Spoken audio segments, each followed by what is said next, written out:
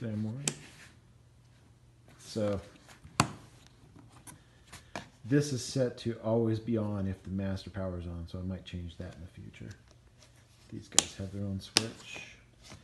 This guy, the Anderson plug, has its own power, but this is not plugged in on the bottom yet. This is the only thing not working yet. Let's see what else. So these two power these guys.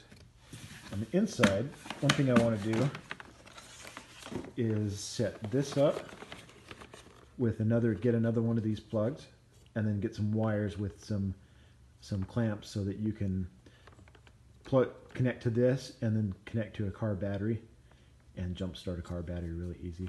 And you've already got the breaker switch right here, so you're not going to overload the battery by doing that. This would pop first. The thing I got to do is glue that down or Velcro that down. It doesn't move too far, but it's not good to have it moving around. And then I'd like to put some 120 volts on here, maybe over here.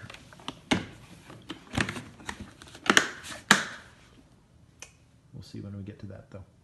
Somewhere I have an inverter and I haven't found it yet.